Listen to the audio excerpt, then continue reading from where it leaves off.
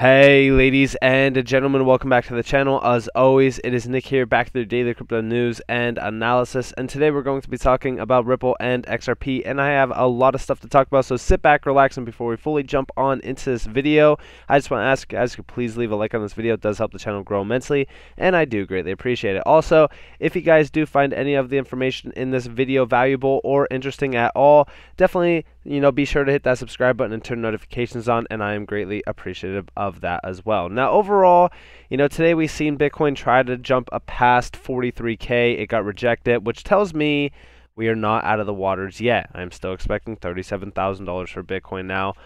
We broke our key level, so I'm waiting for those lows to be swooped.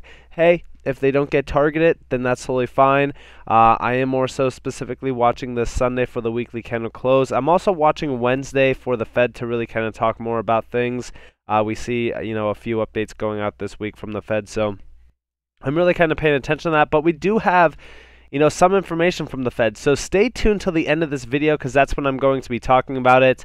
So definitely, stay tuned to that. Now, is there something weird going on with Ripple, or am I just like the only one noticing that they have been kind of, recycling this, content, talking more so about CBDCs?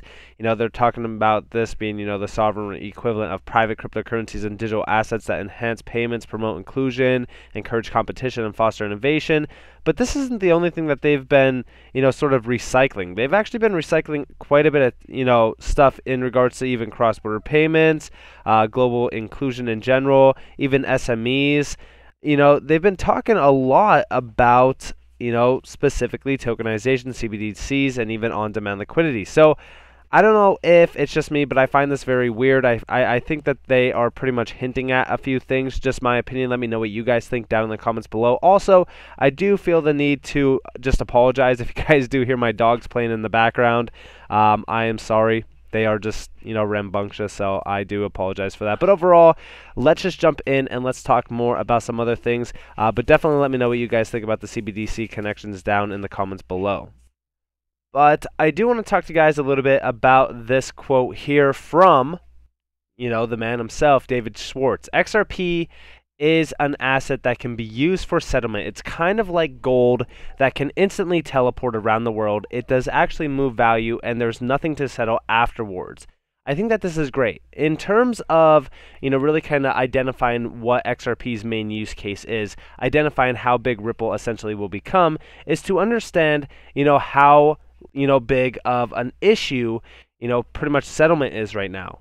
I can make a payment with my bank account.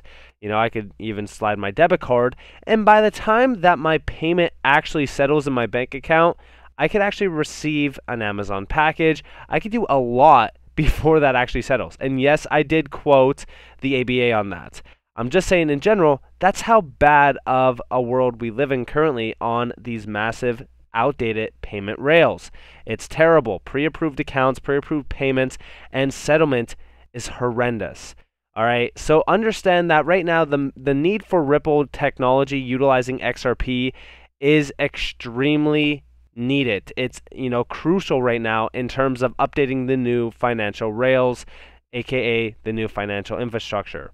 Now we also see here from Tom Emmer, new digital currency legislation coming soon.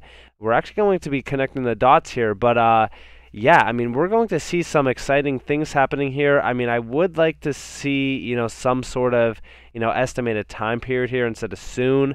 I would like to see like maybe in like 5 months, 10 months, whatever. But of course, in general, we do know that this is coming soon, most likely in 2022, as we do know regulations are happening in 2022, from my overall opinion.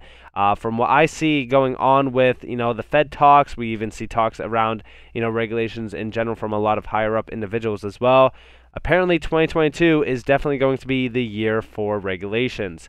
And we also see here, this could be a way to bring a huge institution like Visa along by owning, a financial institution that processes ODL transfers for RippleNet members. They could gain a lot of revenue while also gaining the ability to instant settlement. That would be a lot of incentives for them. And what Anders is talking about here, he has this massive, pretty much thread, which I think that you should all go check out. He's a must follow on Twitter, but he's talking about the Trianglo stuff, which again, If you guys didn't watch my video from yesterday, you should definitely watch it, because I was talking to you all about how Ripple is essentially making these massive links in their partnerships that is going to pretty much bring thousands of financial institutions and banks on board all at once. It's going to be absolutely massive in terms of mass adoption, but this is exactly what Anders is talking about here as well. We do see here, if we now do some heavy speculation, we've seen Visa make a couple of large purchases of RippleNet partners, Earthport, and also Currency Cloud. I believe it's likely these will be hubs processing on-demand liquidity payments. Currency Cloud was shown as a key RippleNet product, or partner, sorry, in January 2021. And of course, we do see Currency Cloud listed there, as well as even MoneyGram, by the way. I should mention that as well. But in general, yeah, I mean, this is the case that we want to see. I mean, if we're talking about mass adoption of this technology, first off, we can't do one bank at a time. In order for us to actually, have that, flipping switched, if you will, and pretty much adopting in this new financial infrastructure, we would need to have all banks onboard it all at once in a simultaneous way.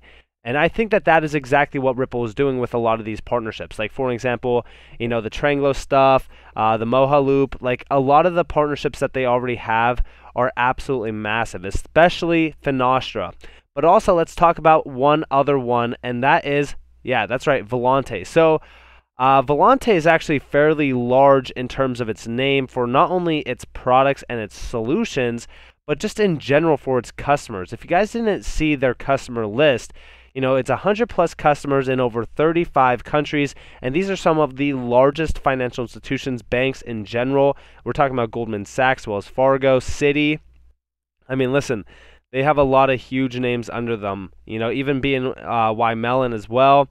Definitely look into Volante if you guys haven't already, excuse me, because they are a fairly large company. And of course, you could see their products, Volpay, Volante Designer, and they also have a ton of solutions in terms of migration, messaging, payments, open banking, and all that kind of stuff. But you might be wondering, well, what the heck is this all about? Where's the connection to, of course, XRP? And we're going to get there.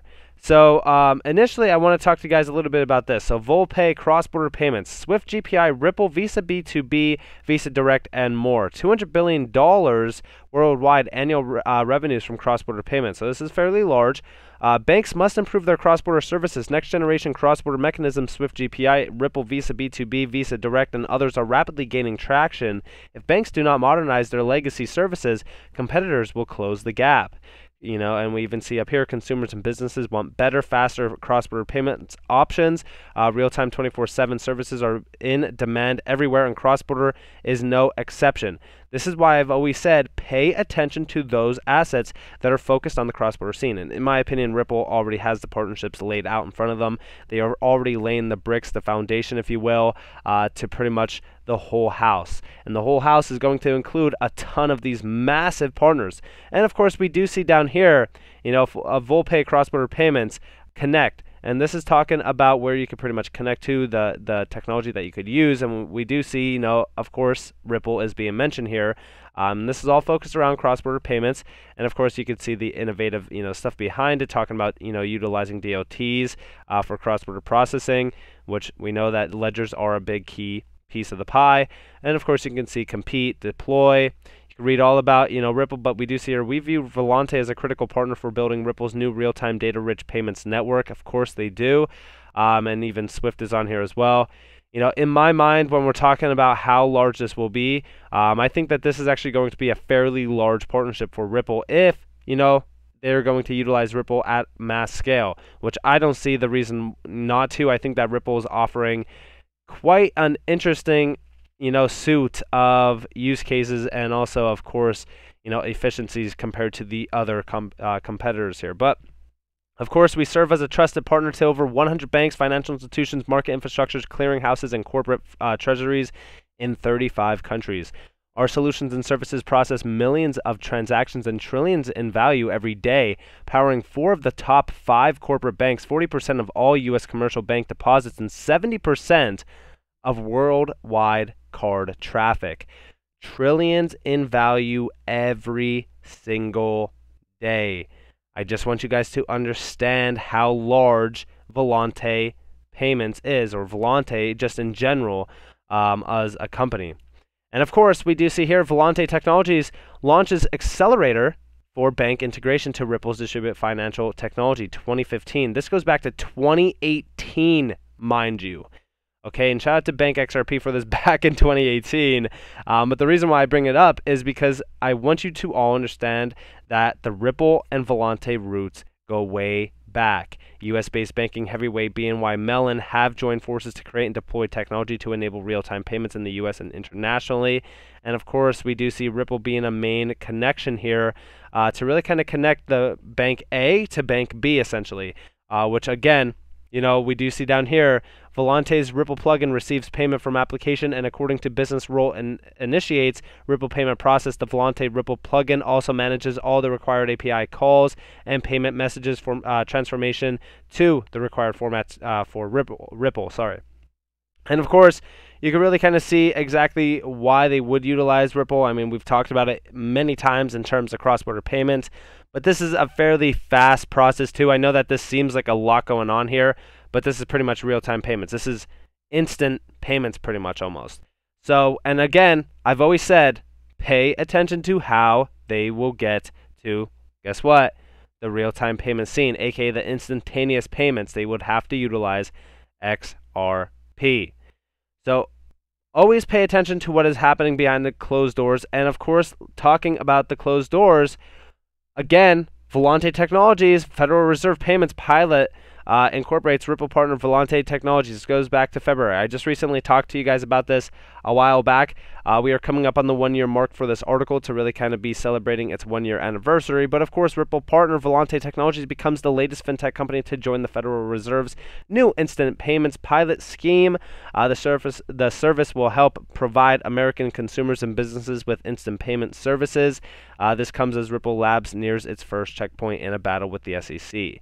And this is talking about that FedNow service. If you guys do want to read more about this, I actually have a video on this somewhere on my channel. But I did talk to you guys about the FedNow connections to Ripple. I do believe that, you know, this is all kind of connected in some sort of way. I've always discussed this. I've always talked about it as well. There's a lot of roots being, you know, connected here, and they all stem right back to one massive name, and that is Ripple. And of course, talking about the Fed, it would be disrespectful to disregard what we just seen released today, and that is Jerome Powell says report on digital currencies is ready to go. Now, this is going to be happening within the next few weeks. The U.S. Federal Reserve Chair Jerome Powell today said that the government report on cryptocurrencies is expected to come out within the next few weeks. However, answering questions from Senator Mike Crapo, Powell noted that the report was delayed due to other priorities. The report really is ready to go, and I would expect we will drop it. I hate to say it again, in the coming weeks, but it is really, you know, is in a situation where it's ready to go. And of course, adding the federal digital dollar could coexist with private stablecoins. It was hard, and we didn't get it quite to where we needed to get it, but it's effectively there now, and I will tell you, it's within weeks we will be publishing it. So overall, we are seeing a lot of updates in terms of the digital space. We are seeing essentially going all the way back to the beginning of, you know, when everybody was getting bullish on XRP, pretty much everything come to fruition, aka digitization of the entire payment infrastructure, CBDCs, tokenization, digitization in general. Like, this makes me so bullish to be in this space. Seeing, you know, governments pretty much move in on crypto, especially in the US, I think that this is incredible to say the least. And of course, when we're talking about regulations coming into the play, and of course ISO 222 on its way, I just think that this space is going to get even more bullish as time goes on. I think that this year is going to be extremely huge for crypto and crypto adoption in general. Let me know what you guys think about that down in the comments below. But of course, if you guys all did enjoy this video, definitely leave a like, subscribe, turn notifications on if you guys want more free content. You guys are more than welcome to follow me on Twitter and join the free Discord down in the description below. As always, I hope that you all have a beautiful day or a beautiful night wherever you guys are in this beautiful world. This has been Nick. Peace out, guys.